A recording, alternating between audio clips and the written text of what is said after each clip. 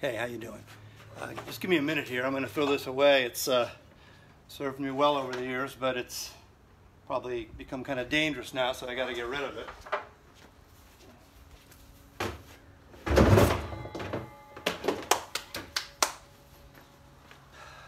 Okay. So I wanted to respond to another alleged contradiction I read about today on the internet, and that is the alleged contradiction that in Genesis 1, God was pretty happy with the creation. He looked at all the days and he said, it's all good.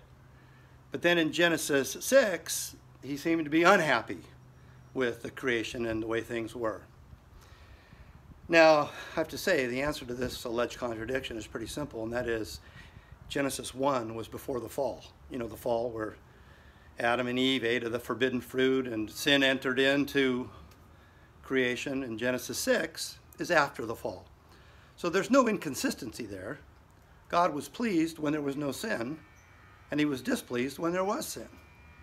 So yet another alleged contradiction that really is not a contradiction at all.